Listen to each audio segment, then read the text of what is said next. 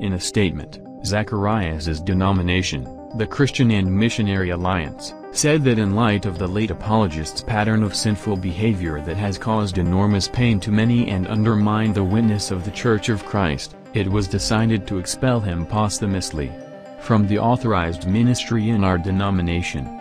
This comes with the automatic revocation of his ordination, the group said. It is certainly unprecedented, as it raises the question of whether or not a dead person can be removed from a denomination. Do you think that is correct? Tell me in the comments what you think.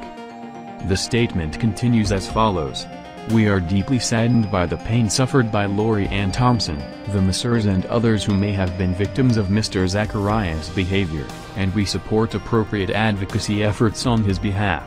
Mr. Zacharias' actions were in direct violation of his obligation to demonstrate his commitment to serving Christ and his people through his devotion, character, lifestyle and values.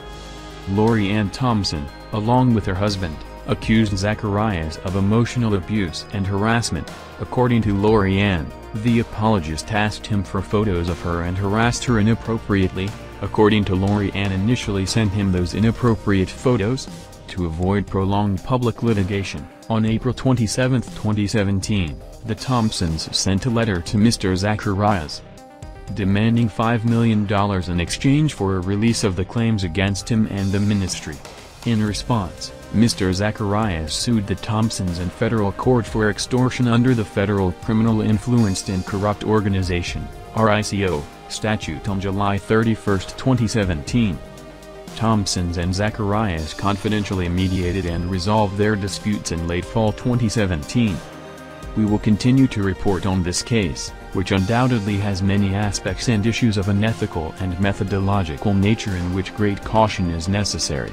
Subscribe to the channel, and do not forget to activate the bell with the all option, so as not to miss any notification of the new videos.